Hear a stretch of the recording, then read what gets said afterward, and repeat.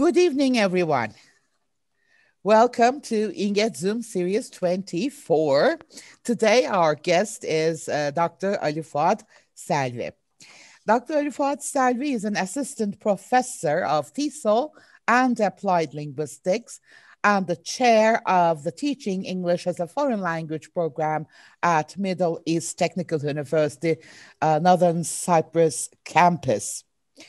Due to his invaluable academic contributions in our field, he was recognized as one of TESOL International Association's 30 up and coming leaders in recognition of his potential to shape the future of both the association and the profession for years to come.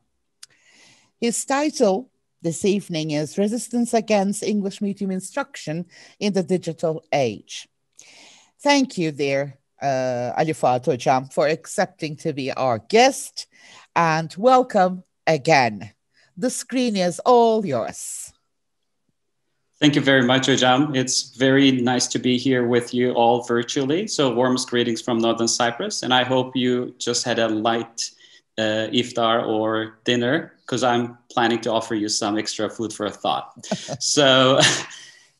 First of all, hello and bonjour and ahoy and aloha and zdravstvuyte and merhaba from Northern Cyprus. And particularly wanted to start this presentation with this particular visual, actually, for two main reasons. Number one, as you might guess, this actually gives us a very nice overview of the notion of multilingualism in today's world.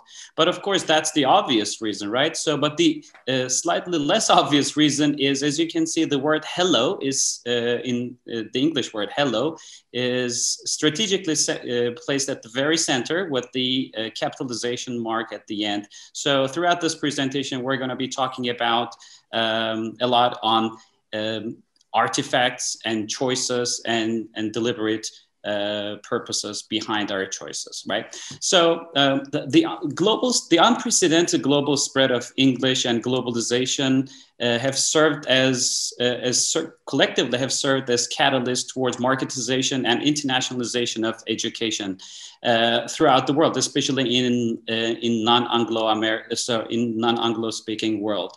As a result, we see then unprecedented increase in the Englishization process in the various forms, actually, including English as medium of instruction practices. As you can see, if we take a look at the language and the content continuum, we see various forms and approaches, right? On the one end of the spectrum, we can see the English as an academic purposes, where our focus, like in the School of Foreign Languages across the country in institutions of higher education, we place considerable emphasis on English as an academic subject matter. So this is pretty evident in English dominant as well as in global context, especially at tertiary levels. Somewhere in between, we've got the language learning language and content.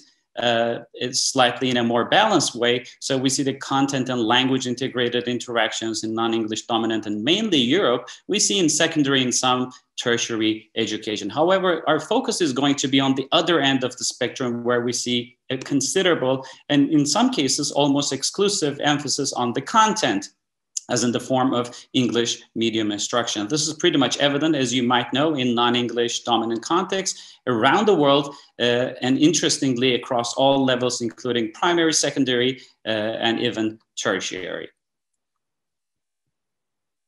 So just like any presentation, any conversation, any research article, I wanted to start our conversation by operationalizing our definition of English as a medium of instruction. In certain cases, I'll be referring to as English medium instruction. So this is pretty much the same thing. Well, actually, I wanted to rely on Ernesto Macaro's widely cited quote to talk about English medium instruction. He says, and I quote, "The use of the English language to teach academic subjects other than English itself in countries or jurisdictions where the first language of the majority of the population is not English." So as a corollary, it actually tells us a couple of other things. Number one, English in EMI settings is the language used for instruction. English is not the subject being taught. So we're talking about content areas such as science or in social sciences and applied sciences and hard sciences, engineering, medicine, law, whatever. And also we're talking about language development, not as a primary outcome. But and finally, for most participants, English is actually the second language. I briefly talked about this, but just to put these ideas into perspectives, EMI programs in European higher education, as you can see, has been skyrocketing in the past couple of decades. As you can see, back in 2002, there were about 725 EMI programs offered in various institutions of higher education across Europe. And fast forward to 2014, this number has increased to more than 8,000. So we see that EMI programs are here and they'll probably be here to stay. For this reason, Ernesto Macara has a very nice way of putting this into perspective at the Oxford EMI Research Group. They actually consider EMI phenomenon as an unstoppable train which has already left the station. So the reason, if you're wondering why on earth we're seeing so many research articles, books, edited volumes, special issues, and monographs published around the ideas or around the phenomenon of English medium instruction, that's because the train has already left the station. And what we're trying to do is actually, as researchers, trying to catch up with the train. So, however, English as a medium of instruction is, as you can see on this visual, is a double-edged sword. It's not an easy phenomenon to understand. And of course, different people have different take on it, and for a wide variety of different reasons. So if you can take a look at the EMI, quote unquote, debate, on one hand of the equation, we see the proponents of EMI who are actually supporting EMI practices because those programs actually afford an opportunity for internationalization through student and faculty mobility. So rather than a brain drain, it actually creates some kind of a brain gain. So, but also improvement of intercultural competences and of domestic students. As you know, English is serving as a world's or international lingua franca. The other thing that EMI programs, the other reason that EMI programs are adopted, not just in Turkey, but also in different parts of the world, is because of its additive value, sharpening international image, prestige, and reputation that brings to the educational institution. So that is one way to, quote unquote, market the institutions and their programs. And finally, because of the reason why, or due to the fact that many researchers are working in English for scholarly purposes, now we can see the tremendous growth of the availability of instructional and research materials. Like I said, it's a double-edged sword, so this was only one side of the coin. The other side of the coin actually brings considerable criticisms against the EMI phenomenon. So the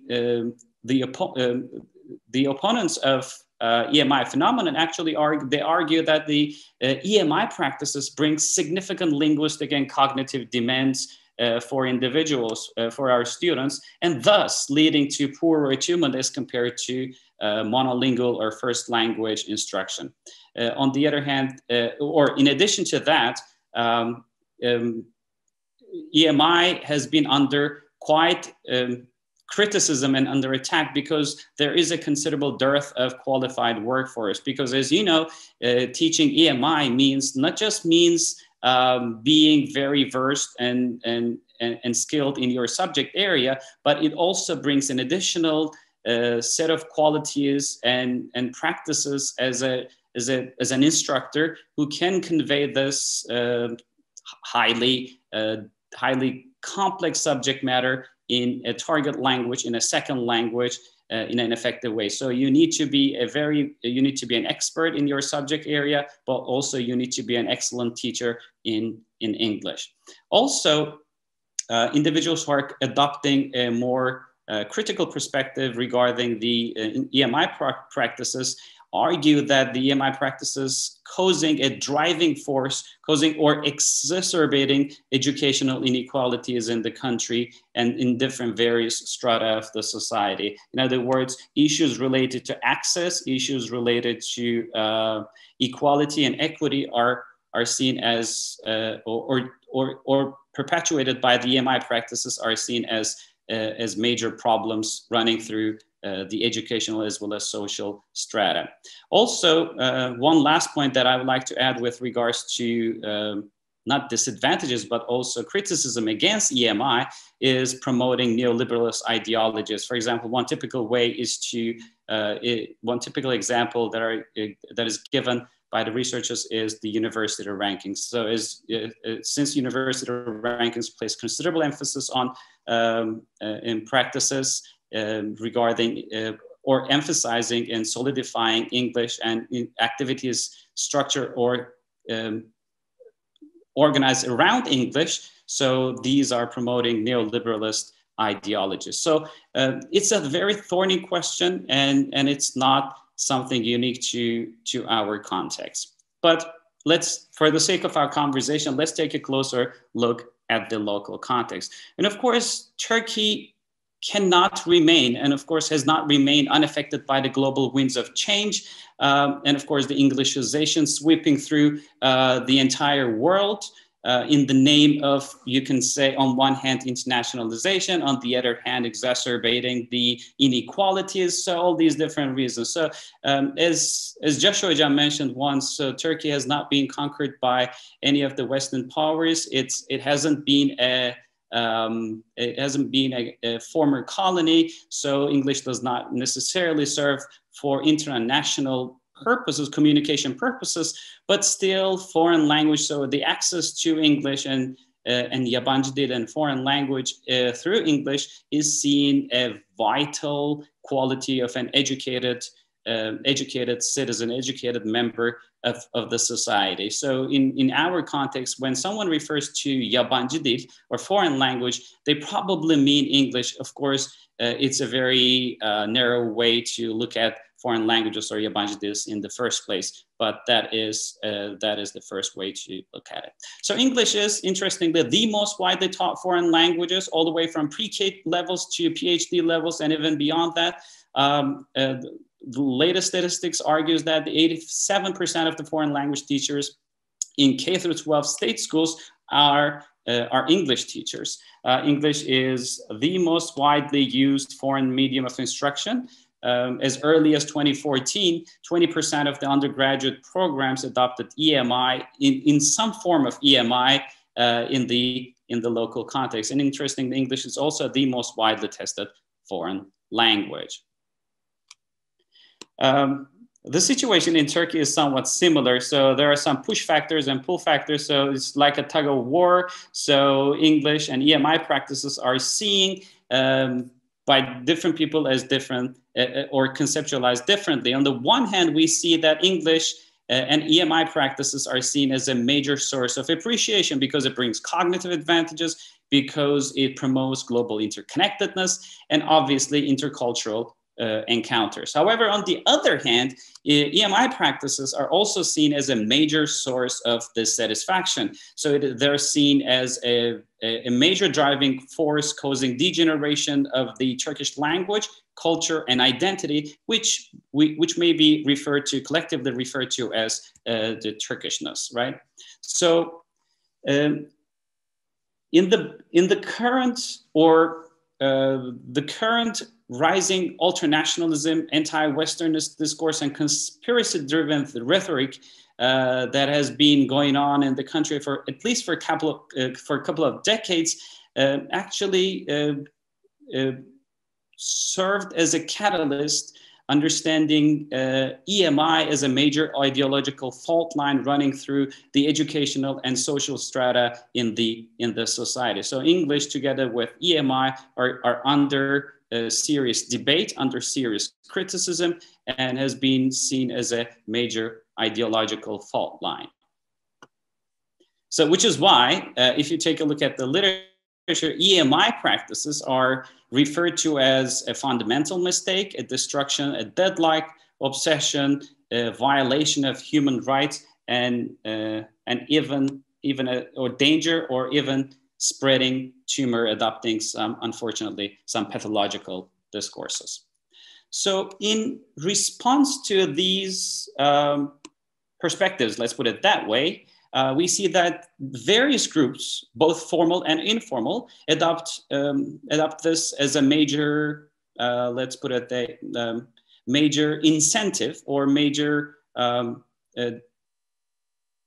driving force to engage in social responsibility campaigns, public awareness campaigns, sosyal sorumluluk projesi, however you want to call it, or initiatives to protect, quote unquote, the Turkish language, Turkish society, identity, and culture from, quote unquote, contamination and foreignization. Of course, these are words that are used as euphemisms against, or instead of Englishization. Some of these actors are formal actors, as you might guess. The language academy of the language academy in the country, the Turkish Language Association, unofficial language academies as well, the Turkish Language Association, the Language Association, the Association for Revitalization of the Turkish Language, and some NGOs, for example, Ankara Chamber of Commerce is one, and professional associations include as well, Advertising Creators Association, and quite interesting, the student clubs at universities and high schools. So all these major actors, they engage in initiatives, in campaigns, and social responsibility projects to protect the identity, Turkish language, Turkishness in a way. So, and their major focus are trifold, let's put it that way, or tripartite. So it includes foreign languages used in business discourses. Like the most obvious version is the business naming practices. All those businesses or shop names adopting foreign elements, mostly English elements, have been under serious criticism. The insensitive and incorrect use of the language in traditional and social media. I'm sure you've either have seen or subjected to a grammar Nazi, making comments about your use of the language in social media. At some point, you might have seen examples or been a victim of that. And of course, the last area, which is our current emphasis, our current focus in this presentation, is the use of foreign languages. And of course, when it comes to the use of foreign languages as a medium of instruction, foreign languages here means English. So the use of English as a medium of instruction in schools. The one that you see on the left is a typical example of a poster encouraging individuals to be, or to raise their awareness, to raise their sensitivity and understanding in being a more careful users when it comes to the Turkish language. So it says, Türkçe dünyanın en köklü, en zengin ve en güzel dillerinden biri. Onu yabancı sözcüklerle kirletmeyin. Türkçe kullanın, dilinizden utanmayın. So these campaigns and initiatives, I'm sure you've seen some of them. I'm sure these conversations seem quite familiar to you. For the most part, they adopted very traditional ways. I'm sure you've seen some news reports, or sometimes you've come across some newspaper ads, or you've seen some TV shows in which language enthusiasts or scholars or linguists or language policymakers sharing their views on this current phenomenon. On the other hand, we also see some billboard ads, public seminars, and interestingly also individual visits to business places trying to convince them so that they can adopt Turkish business naming practices. So I'm not going to go further into detail, and I do not want to bore you to death with too much theory throughout the presentation, but just one concept that will help. Well, I'll talk about a couple of concepts. One of them is the Foucaultian concept of policing, which is defined by Jan Blommaert, may he rest in peace, as the rational production of order, normatively organized, and police conduct. So this one way of looking at these acts and initiatives and are somewhat policing activities. The other thing that I would like to talk about is quite unrelated to what we're talking about. And you may be wondering why on earth we're talking about social networking sites here. Interestingly, social networking sites, and especially Facebook, has been evolving, has been emerging as a new front for language policing. And I'll talk about what I mean by that in a few seconds. So, but before that, why Facebook?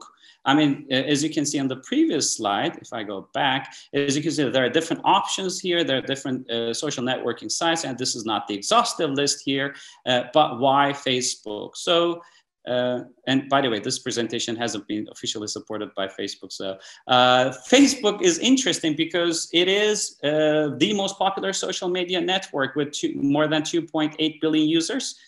Who use it to stay connected for a wide variety of different reasons. Maybe you're just on Facebook to reunite with your primary school friends, or to get in touch with the rest of your family, or to post something, or post photos of your cat doing all these sorts of crazy things at your house. But there are, I mean, individuals use it to stay connected with the wider community. So if you take a look at the active users, staggering numbers, 1.84 billion, and there are more than 600 million groups used by nearly 1.5 billion people. So of course the situation is somewhat similar here or there in Turkey. In Turkey, Facebook is the ultimate social networking platform with nearly 60 million users, and we're talking about a country with 84 million people. So think about how interesting that number would be, and it's one of the top 10 countries with most Facebook users. So I was a curious cat, hoping that the curiosity will not kill me. I was wondering what else, whether there is a connection, because from time to time when I spend some time on social networking sites, and of course I'm also on Facebook, so I come across those instances of, wait, this is an interesting and sort of atypical way of using quote unquote, a social networking site. So when I saw those examples, I was curious if this is actually a thing. So I was interested in this question: what ideologies about EMI are communicated through visual and textual artifacts? And by this, I mean group names, descriptions, and EMI related visuals in focal groups on Facebook. This is interesting and important, I believe, particularly because working on language policing or any sorts of language policy and planning activities and social networking sites, when we combine them, when we merge them together, it actually gives us a very powerful lens to understand new and non-traditional actors. By new and non-traditional actors, I mean individuals, right? So individuals like you and I, who are actually layperson, random individuals, not just language academies, but a traditional random individual, right? A new, non-traditional, grassroots. We're talking about individual initiative, and organized around the ideas and ideals of resistance. Here, those groups that are established on Facebook are actually purposed around the ideas and ideals of resistance and engaged in normative acts of being and becoming at the nexus of linguistic and national identities. They are actually supporting a certain ideology in a normative way at the intersections of linguistic and national identities. And they're doing this through employing discursive practices and artifacts afforded by widely used, less controllable, and non-traditional digital platform, and that is Facebook. So in other words, I was very much interested in how language serves as an index and a link between power and ideology, because social networking sites, they actually give us stance-rich environments from a researcher point of view. So I was interested in this question, and I started my inquiry by adopting a multi-level procedure to identify, okay, what are some more research relevant fields of studies what are some more research relevant groups that I can find on Facebook. So I started with the basic keyword searches, both on Google and Facebook. I used random keywords at the beginning, such as Turkish, well, of course, not random, informed keywords, but rather large, like Turkish or foreign medium instruction, both in Turkish and in English, of course. And also used the suggestions by, when once you search something, when you come up with a result, and obviously Facebook also tells you, oh, here are some other groups, pages, people, and posts that you may be interested in, or something related to your search. I also worked on those suggestions given to me by the Facebook's search option. So as a result, I was able to identify my initial list of groups were about 24. And when I looked deeper into those groups, so I eliminated some of them for various reasons. Number one, some of them did not have a critical focus. They did not have any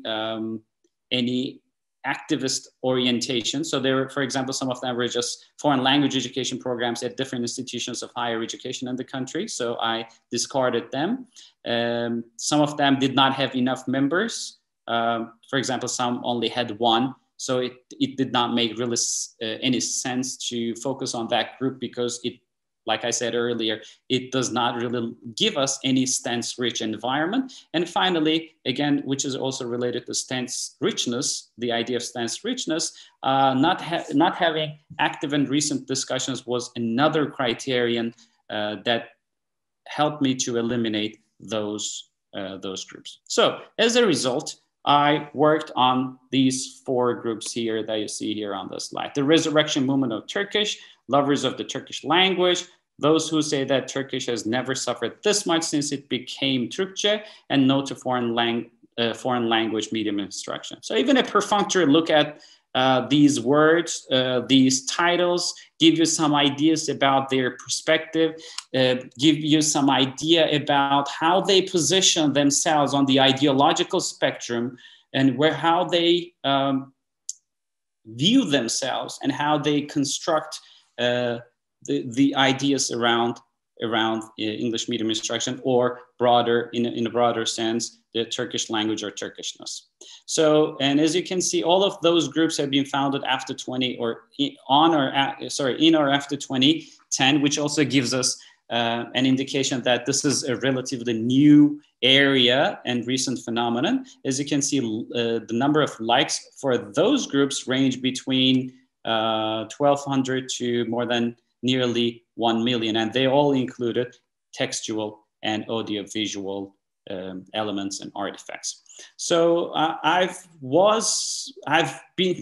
lurked for a year, which means being an invisible onlooker, and engaged in the practice of observing quite passively without participating in an electronic communication. I was wondering what my friends thought when I started liking all those groups. I don't know if anyone noticed that, but there seems to be an interesting conversation that I need to have with them. So data collection involved observing and familiarizing myself with the culture. So like I said, I was a lurker. I frequently, because we all spend some time on social networking sites, part of my daily activities actually involved looking at the post activities, discussions, and artifacts in those spaces.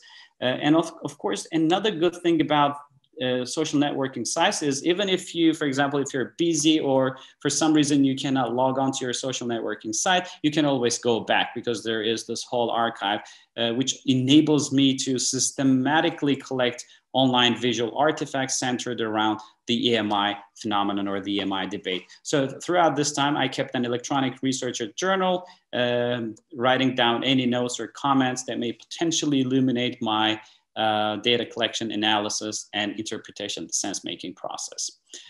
When I was working with the visuals, this is the criteria that I use.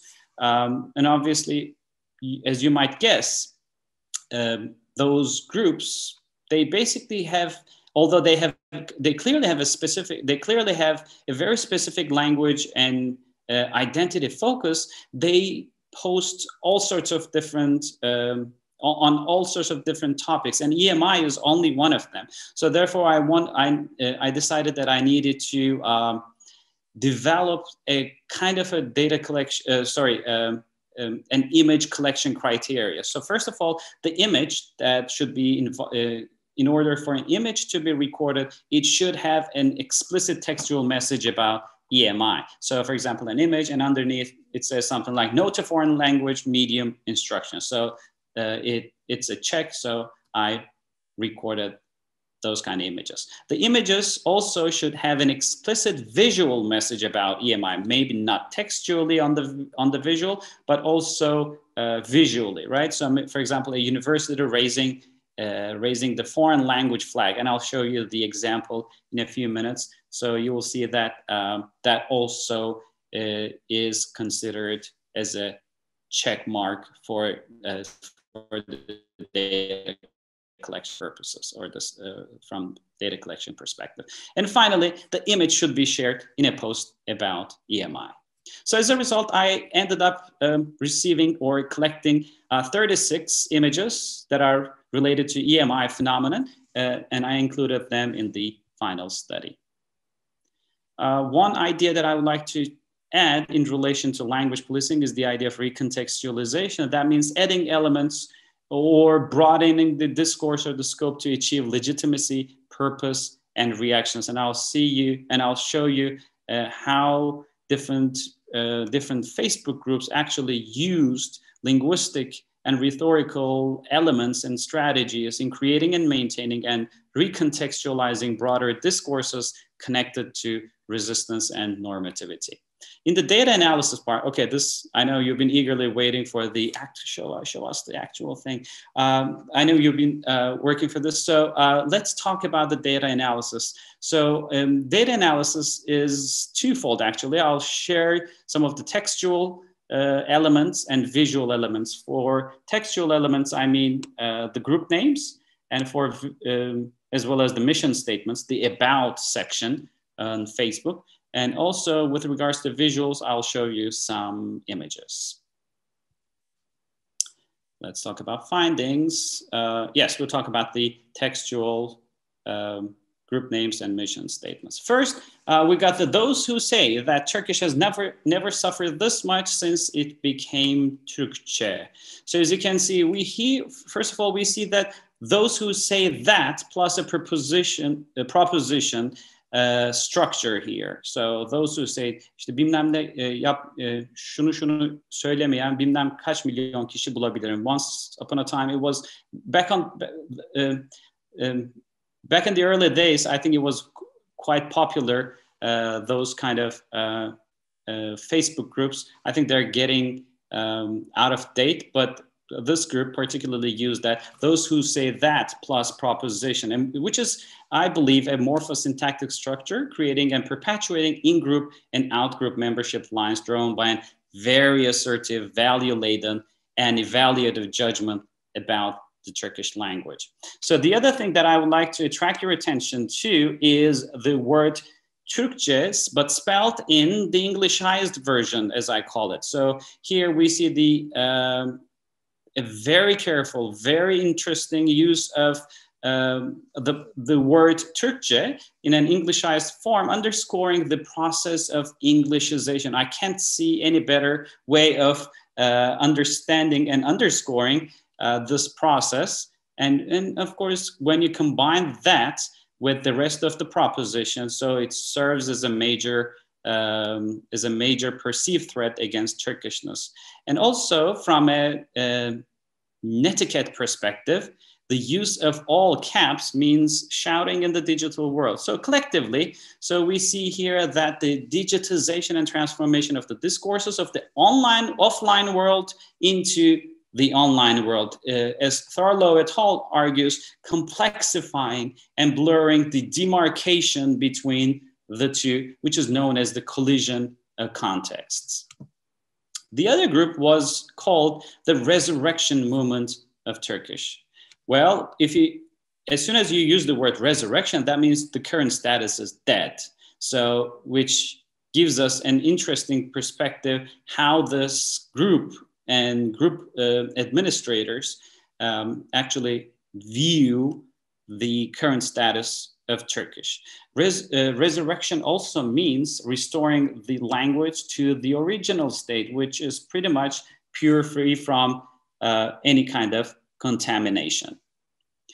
The other word that I would like to track your attention to is the word movement here. So here, this group is pretty specific about its focus, using Facebook group as a space for activism and or according to Dean, collectivism, right? Raising awareness on or promoting social change and transformation of a socio-political issue, which is Turkishness in the virtual world. The third one is called Lovers of the Turkish Language. The use of the word lover, which is denoting and promoting linguophiles' sentiment towards Turkish, although the word sevda is actually an Arabic origin word. That is also one interesting catch about it. So here we see that the link between Turkish and such characteristics as collective self-esteem, right? And the need to belong, and ultimately contributing to individual possible political selves and their microactivist identities. And the last one, as you can see, no to foreign language medium instruction is very clear, direct, and explicit, right? No, we don't want foreign language medium instruction, and that is it. Foreign language, as you will see in a few minutes, foreign language is equated to English, which actually recontextualizes the discussion and broadens the sphere of influence of this phenomenon. All right, so what we covered so far is, let's talk about the common threads. What we covered so far is the critical importance of names and naming practices. Names and naming practices in any fields of inquiry, in any walks of life, in any context, encapsulate a wide range of issues of power, domination, inclusion, exclusion, and ideology. So for those of you in the audience who are looking for maybe emerging scholars and graduate students are looking for an interesting and potential site for critical discourse analysis research, they may have a clear and a clear emphasis and clear focus on names and naming practices as a line of inquiry. The other thing is, with regards to group names, as you can see, once you look for something on Facebook or any social networking site or any search engine, for example, group names, or when you see somebody actually, when you see on Facebook that so-and-so has just joined or liked this page of this group, so on and so forth. So as soon as you see the group names, right, the group names are the first encounters. That is the first thing that you as a visitor or you as a Facebook user see, right? And it attracts their attention to these groups, which revolve around discourses of normativity, exclusion, and power are enacted and circulated. And of course, those group names are imbued with power-driven language ideologies regarding not just past and present, but also the future of the Turkish language. And in some ways, as we will see in a few minutes, their connections to English medium instruction policies and programs. The other thing that I would like to share with regard to textual artifacts is the About section on Facebook. About section, I don't know, for those of you who are familiar with Facebook are already probably familiar with the About section, but for those who may not necessarily know more about this or not on Facebook, each and every single Facebook group has a section called About, in which group administrators are given a chance to provide a very brief and succinct description about their group and their goals and so on and so forth. So when I looked at different groups or the About sections in these groups, I wanted to take a closer look at those descriptions and categorize them in terms of micro goals and macro goals. By macro goals, I mean language purification and opposing EMI, that is more specific to language itself, but also macro goals, right? Reshaping and redesigning sociolinguistic pillars of Turkey and Turkishness and Turkish language using such concepts as nation, language, faith, and linguistic flag. For example, take a look at these micro or short-term goals. Group 3 says maintaining linguistic awareness and purifying the language from the foreign words that are byproducts of wannabism, or preventing erosion of the language and to create a language as clean as possible, or opposing foreign language medium instruction and supporting efforts to revise educational curriculum and infrastructure so that foreign language is provided. So as you can see, there is a clear emphasis on the micro, like on the language itself. But take a look at the ones on the right, macro and long-term goals. These are broader, these are macro scale goals, contributing to the unifying power of language and the concept of nation. So that word is critical here. Completing the language reform spearheaded by Mustafa Kemal Atatürk. Here we see the use of a publicly known figure and of course the use of the word reform, the language reform, changing the fate of Turkish by lowering the linguistic flag of imperial nations and replacing it with Turkish. So as you can see, those groups, they had micro and short-term goals related to language, but also had macro, long-term, broader goals about Turkish language, Turkish identity, Turkish culture, or Turkishness in general. So collectively, what we can summarize here that these groups actually position themselves as informal regulatory authorities with specific goals of educating visitors and mobilizing their members for activism. Because when it's done online, it's called collectivism, and protecting the language in a somewhat a top-down fashion. So in other words, they're utilizing linguistic normativity blended with nationalist discourses.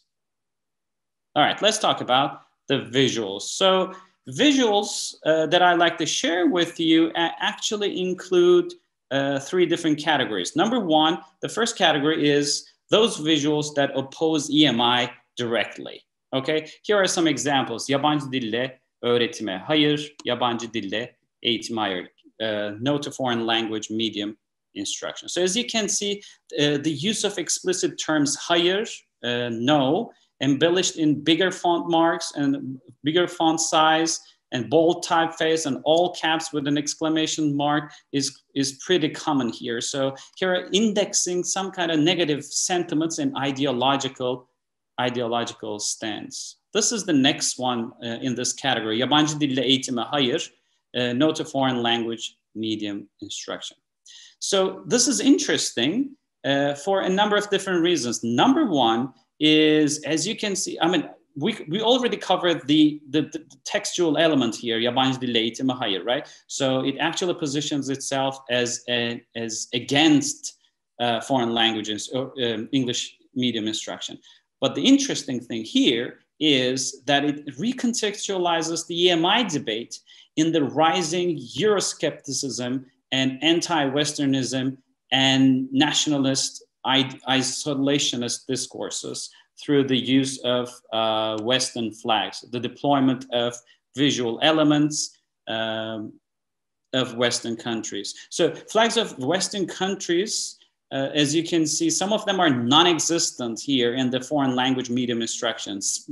As you can see, the flag of Spain, the Netherlands, Spanish or Dutch are not used as English or medium of instruction at all. So what's the point here, right? So also there are some other languages that are less influential besides English, the flags of Germany and French in the local education system. Here is another one. Türk demek, Türkçe demektir. Ne mutlu Türk'üm diyene, yabancı dille eğitime hayır. Turks mean Turk means Turkish. How happy is the one who says I'm a Turk? No, no to foreign language medium instruction. So here we see that the Turkish national flag, a portrait of Atatürk, and national motto of the Turkish Republic, and a stance on the EMI debate are actually brought together, amalgamated in such a way to create some kind of ideological positioning and regulating this ideological stance. Here we see that a very clear example of recontextualization of the EMI debate in the broader discourses of nationalism and national identity, and that is Turkishness, right? The other category, that was the first category, opposing EMI directly, as you can see. The other one is opposing EMI while differentiating between foreign language education and foreign medium language education. And I'll tell you what I mean by that. And I'm not trying to confuse you. So the first one here that you see, the first two here, Türkiye'de Türkçe yabancı dil öğrenmeye evet, yabancı dille eğitime hayır. Yabancı dil öğrenmeye evet, yabancı dille eğitime hayır. That was the next one. So Turkish in Turkey, yes to foreign language education, and no to foreign language medium instruction. So here the group or the whoever is posting this is actually making a fine distinction between foreign language instruction and foreign language medium instruction.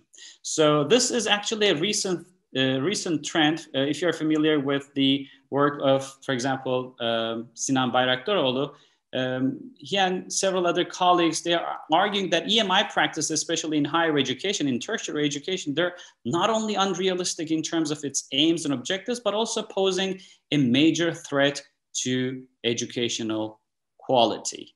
So the use of yes, no here, as you can see with the capital letters, creates an extra emphasis and mutually exclusive and decontextualized binaries. So that was eye-opening. And also we see again the portrait of Atatürk, Mustafa Kemal Atatürk, gazing at Turkish in Turkey portion.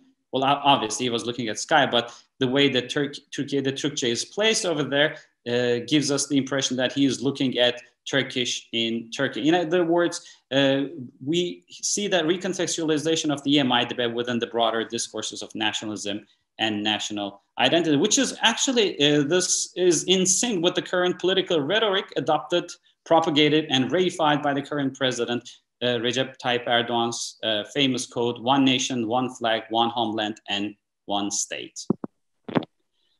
This is the last one, ladies and gentlemen. So EMI threatening Turkishness and Turkish education system. This is the first visual. İngilizce öğretim şart, eğitim ihanet. Must to learn, betrayal to use as a medium of instruction. As you can see here, we see that the encapsulation and summarizing the current ultranationalistic and rhetoric and xenophobic attitudes to the West. Here we see a clear glass of water with a clearly marked by Turkish flag, contaminated or in some cases poisoned, however you want to perceive or however you want to call it or interpret it, by the Union Jack, which is the flag of the UK, right? So here we see that the some kind of xenophobic attitudes to the West and negative sentiments attributed to EMI evident in the local context. We're actually merging all these ideas together and deploy this through this visual. So, and of course, this is also built upon the distinction between foreign language education and foreign language medium instruction. And English is regarded as a betrayal to use as a medium of instruction. This is another visual.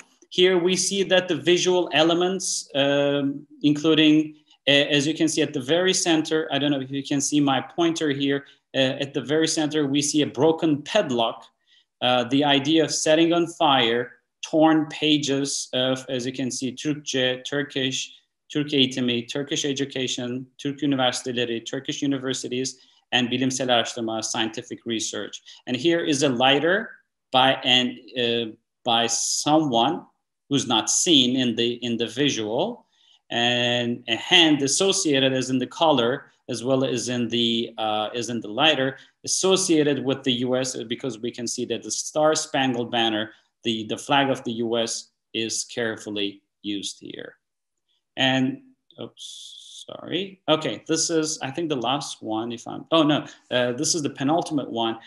This one says here, as you can see here in this on this banner, bugünden sonra divanda, dergahta, bargahta ve mecliste ve meydanda Türkçeden başka dil konuşulmaya 1277. This it says no one from this day on would speak any other language than Turkish in the divan, which is high governmental body, the court, the council, the palace, or the town square. So here we see symbols, right? We see symbols of Turkish flag, as you can see in the background.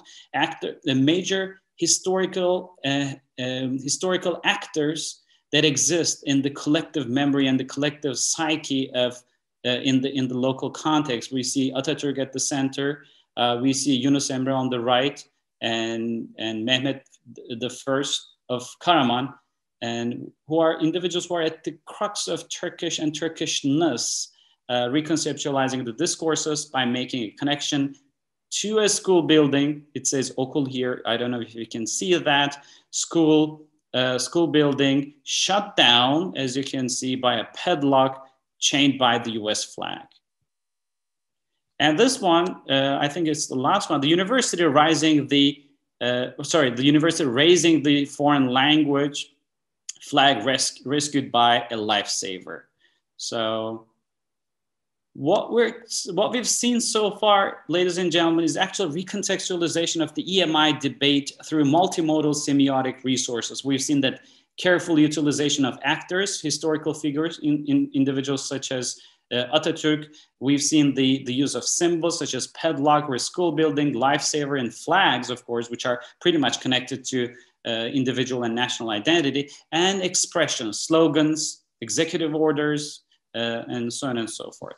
We also see that the flags are used as a salient marker of national identity, enacting nationalist discourses. We clearly see the examples of the Union Jack and the Star Spangled Banner activating or connecting the dots for us, right? Connecting the dots for us for skeptical and unfavorable attitudes towards the West. So that's why English medium instruction is seen as a way of an agent of Englishization, equating US and the UK as the owners of the English language, emphasizing language and nation state, and which somewhat contradicts the current research on English as a global language or world Englishes. So we teachers in general, or language teachers in specific, love big conclusions, love conclusions in general. So what is the big idea that I'm trying to leave you with?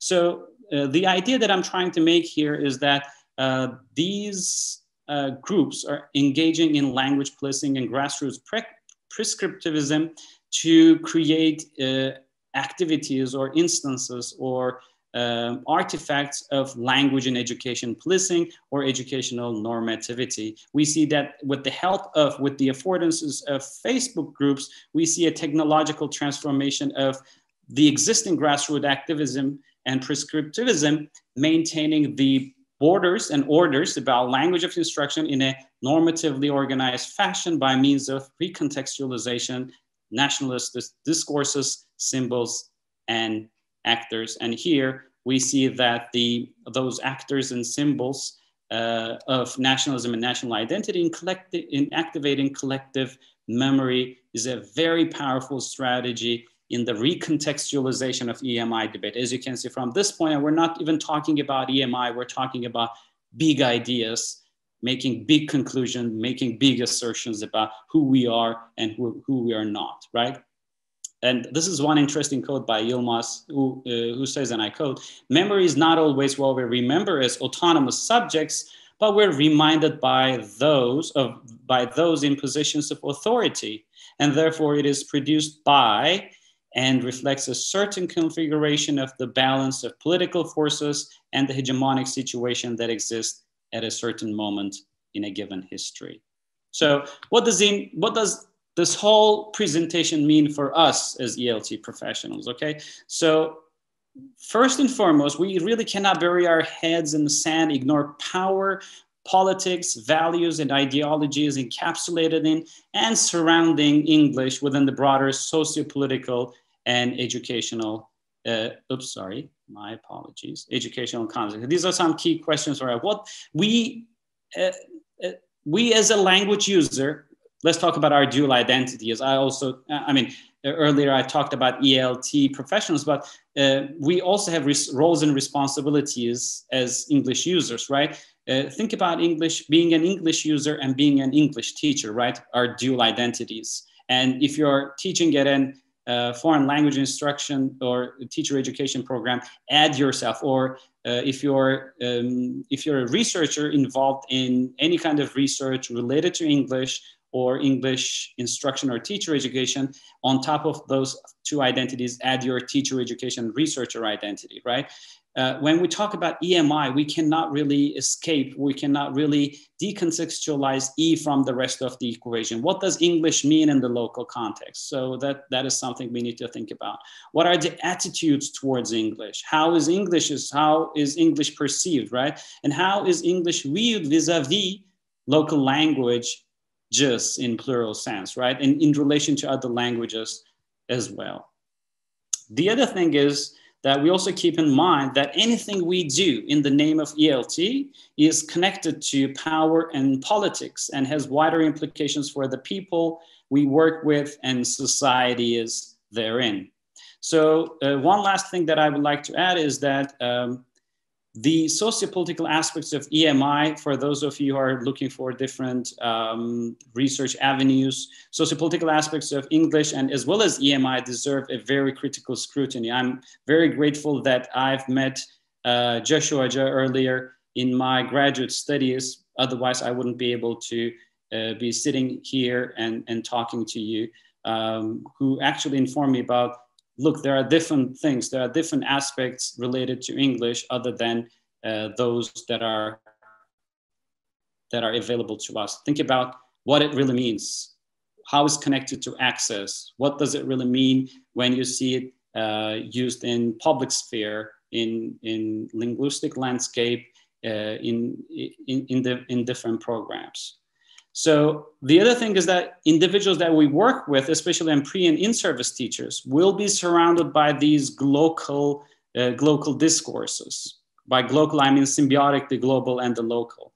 If you are an English teacher, at some point in your life, you will be either be asked to position yourself in this discussion, or actually think about, or be questioned about where you position yourself and how your ideological commitments actually inform your teaching and your ideas and identities. I'm sure this question will come up at some point when I give this talk. A lot of people say, okay, what is your take on the EMI debate?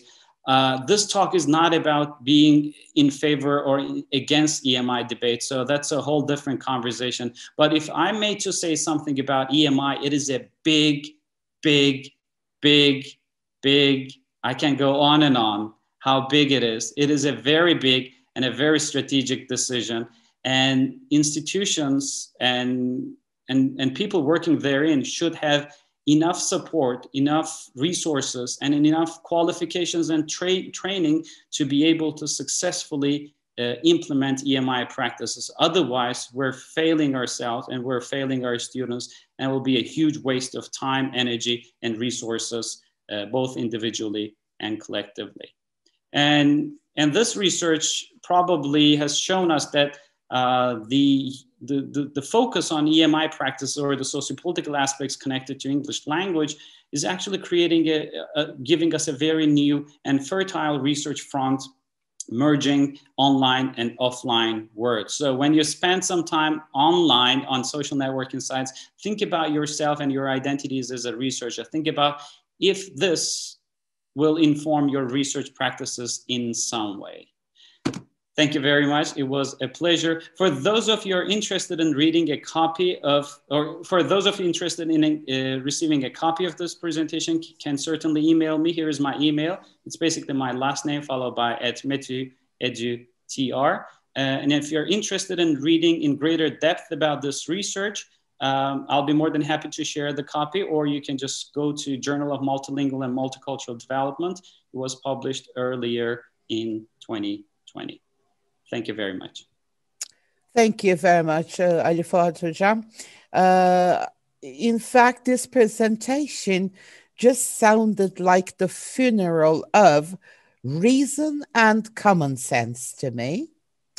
Yes, Erdem Hocam, I saw your hand. I will give you the stage in a minute. It is unbelievable to see this level of hostility and stupidity. I'm so sorry.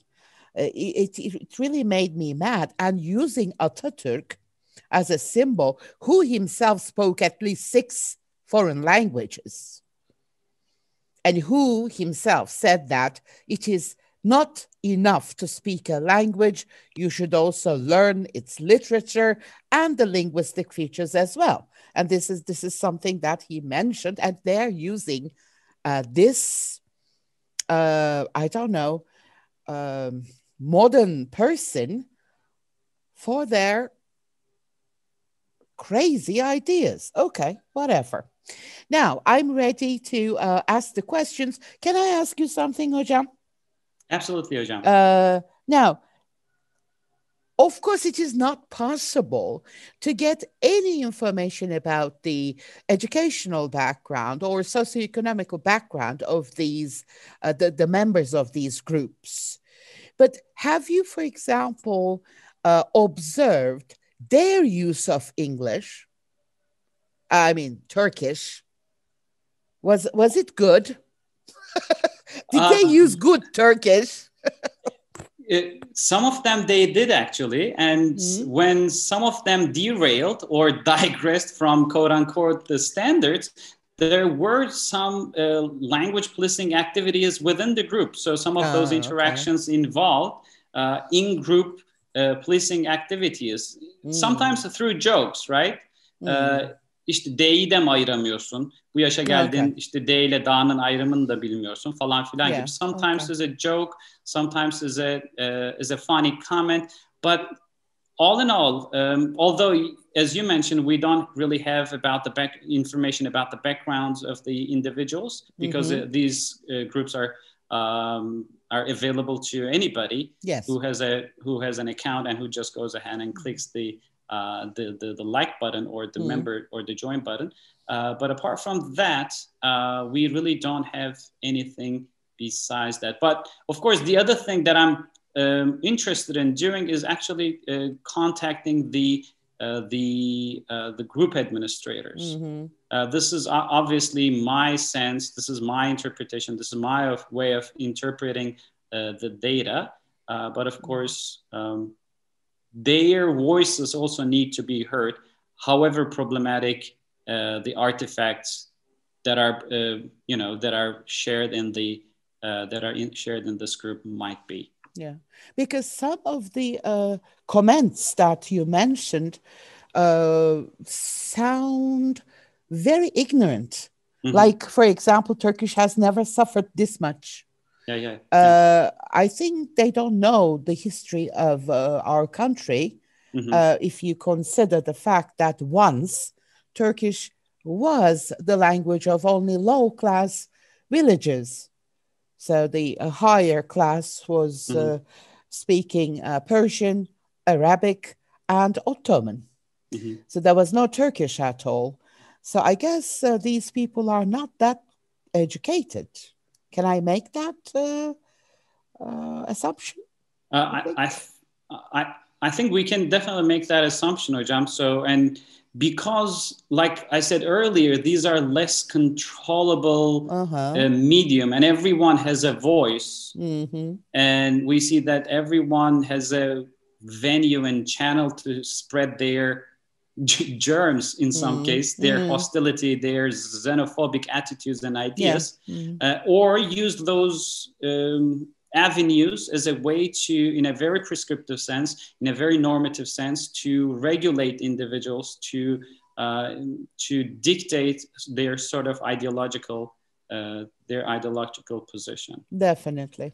Erdem Hocam, would you like to ask your question or make your comment? Unmute yourself, please. Okay. Hocam, actually, I was just clapping after the Oh, okay. presentation, Okay. Thank you. but that's fine. But I have something in my mind. Thank you very much, Ali Fuat Hocam. My pleasure, That was Jim. wonderful as always. Thank you. Hocam, I just wonder if you had a chance to look at the comments, on below the pictures or the Mhm. artifacts Visuals. that you have seen. Right, that's a good Yeah, point, yeah. Ujam. So from time to time, we see that those way or those images, they did not receive any comments because uh, pretty much everyone. Well, I cannot speak on behalf of everybody who are members on this group, and it's impossible to know where they position themselves on the continuum, on the ideological continuum. But by and large, if you go ahead and like a group like and a group of that sort, you probably are on board with the ideas, right? So there wasn't much of a discussion. But the way I discovered this phenomenon is when some of my friends on Facebook, they when they shared some of their artifacts, their visuals, then I realized that okay, there's something else going on in this group. So Mm, I may better go ahead and look at that in greater detail from a sociolinguistic perspective. So those EMI related visuals did not receive a lot of comments. And when it received, it was very basic and it was very, oh yes, I agree with that. So we should reverse this practices. Also basic comments about that. And I don't see anything much beyond that. But you said, I mean, you touch upon a very good point. The member communication in those groups or in any social Mhm. networking sites are definitely an interesting line of research for us. Hocam, can I also just add something Oh else? yeah. I just wonder if you also consider looking at Twitter because with the hashtags, people Uh-huh. also distribute their ideologies, No, right? that's a very good point, Ujam. Related, yeah. No, And absolutely. I've just thought, if you use Google photo Angram. search, Oh, maybe, photo yeah, search. Yeah. photo search, yeah, maybe you will see the same photo like İngilizce Eğitimi Hayır will be shared on Uh-huh. different websites, and Uh-huh. maybe those people will be using some different kind of communication, and then this is just an idea, but so far I've been amazed to see that it's such a great topic to dig. Thank you very much, Ojam. Thank you so much, Ujam. And the two ideas that you mentioned with regards to Google Images and Twitter are just great. I'm actually thinking about, I was thinking about working with a Twitter hashtag as well as a Twitter account. So I'll definitely keep you in mind. Thank you. Thanks for your kind yeah, comments. social media is the best place for BSing. Mm-hmm. Sorry, I didn't want to use the full word, and bullying other people. So yes, I totally agree with Ardamoja and you. You can definitely find thousands, tens of thousands of stupid comments and shares. I know that you work for an English medium university. So I would like to ask you whether students, learners, have favorable attitudes toward EMI, or do they show resistance? Learner's Um, perspective, your mhm. personal observation. This Right, is not right. related to your research. Exactly. So even though I work in an English medium instruction and I teach in a teaching English as a foreign language program, so individuals who come to our program, they know that they will be immersed in English throughout their education. So Mm. I don't see much of a backlash, although from time to time, not regarding the English medium instruction itself, but from time to time they have been suffering quite a lot from the monolingual orientation that they've been exposed to, or the English only orientation to that they've been exposed to in their previous education. And they always say, hocam Türkçe anlatabilir miyim? Can I make a comment in Turkish? Can I say this in Turkish? Mm. Uh, it seems like we're oscillating between the pendulums, whether it's only English or it's purely Turkish, right? So life is a lot more than blacks and whites, one or zeros, and the binaries. The Mm-hmm. world has been talking about translanguaging as a pedagogy, talking about linguistic resources that an individual has, and all these sorts of semiotic resources that an individual has. Of course, I recognize the importance of being exposed to ample amount of comprehensible input. That is great. Of course, it should be the case. But simply negating other languages, discrediting other languages as a way of pedagogy is actually suffering. But when I talk to other students on campus, they seem to be at different points on the ideological spectrum. Some of them Mm-hmm. still question the effectiveness of EMI. Mm-hmm. Some of them cannot cope with the challenges, with the demands, and they leave or they switch institutions. Mm-hmm. But some of them, they recognize that this will bring them long-term comments, long-term benefits. Obviously, on top of that, the prestige, the social value attached to being a graduate of Middle East Technical University, right? So, and lifelong premiums that it will bring to them. So all these sorts of ideological and identity related internal conversations that they've been going through that I can easily observe. From time to time, these ideas are in the form of comments, but sometimes they seem to understand the importance, and it's nice to see that they're thinking about this. They're not simply here. They're not simply here to just as passive learners or passive students, but they're thinking about being critical. Um, I don't know if I answer your question without much data, only based on anecdotal No, evidence. well, of course, I asked for your personal opinion, Right. anyways. So, being there, living with them, of course, you're teaching in the foreign language education department. So, of course, you're going to teach everything in English. But I was thinking on a wider scale. For example, an engineering faculty student, because they have chosen that university. They knew from the very beginning that it was an English medium instruction university, right? Right. Because they wanted to have a prestigious diploma, university diploma. So they're either going to suffer and survive or give up.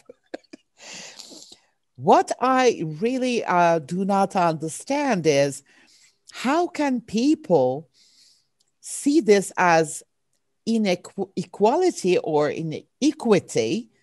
Because we have these concepts in education in our native language as well. I don't want to give any university names here, but if you attend a certain university, you get a much better education. I'm not talking about foreign language. I'm talking about the curriculum itself or the academic staff.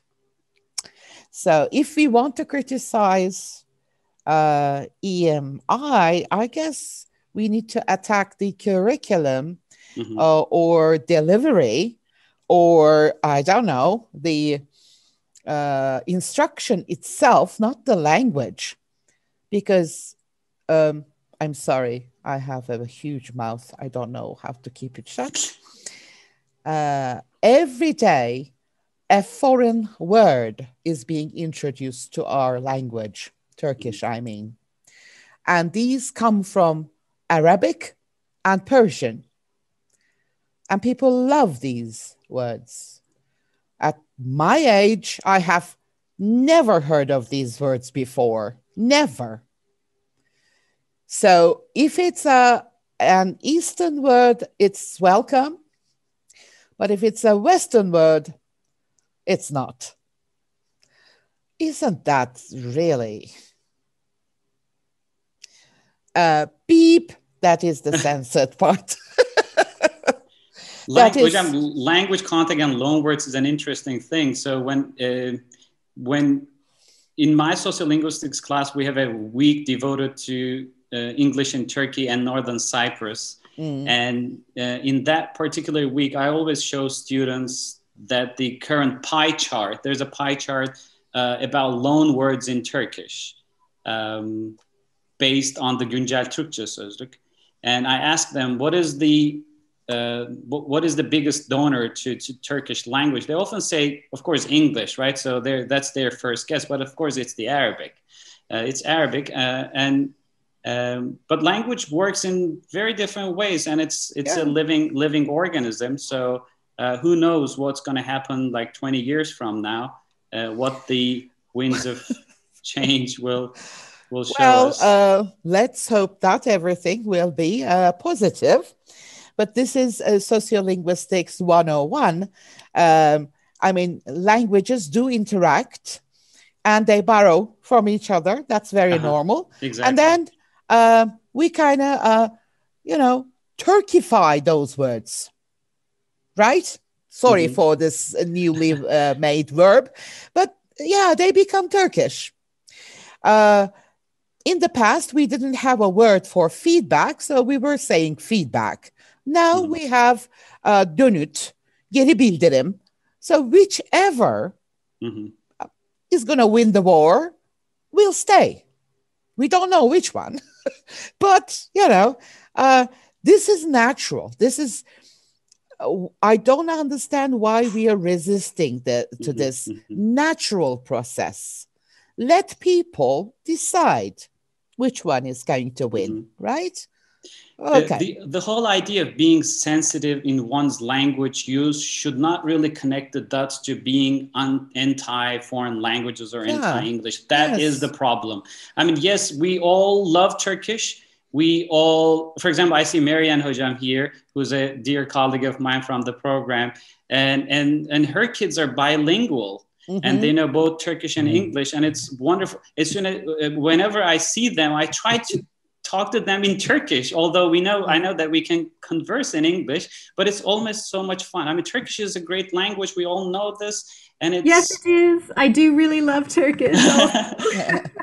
And it's great. I mean, but being a sensitive language user should not really connect the dots to make very big assertions, very xenophobic. It shouldn't add fuel to the existing anti-Westernist and isolationist discourses that we've been suffering so much for so long time, actually. Yeah. That is my point, Hocam. Yeah. I don't know how to thank you, Ali Hocam, because in the chat box, I don't know whether you can see the chat box right now. Of course, people are thanking you. Like hundreds of wonderful words here. There is one question, but it is not related to your talk. So, Azra Hocam, I'm sorry, I'm not going to ask that question. Your question is related to the functions of lingua franca versus English as foreign language in context-based courses. So I guess maybe we will have another session related to that. How about that, Azra Hocam? Sorry, I don't think that it is relevant to this context. Yes, Amanda Hocam and Merve Hocam says, why should we learn English? They should learn Turkish. I love that statement. I love it. See, this is as I've said before, this is the funeral of common sense and reason. I mean, one language becomes dominant because it is the language of a superpower. So one day, when Turkey becomes a superpower, we will teach Turkish to other nations. Don't worry. I won't see it. Hopefully, you will. God knows. Or maybe your grandchildren will. But really, I mean, this is a topic we have never talked about before. An excellent presentation, Hojam. Thank you so much. Thank you very much and believe me, guys, I harassed Ali Hoja for such a long time because he has a very busy schedule and he did spare this time for us. So thank you. I really appreciate this talk. I don't see any questions, just thanking you. Thank you so much, Hojam.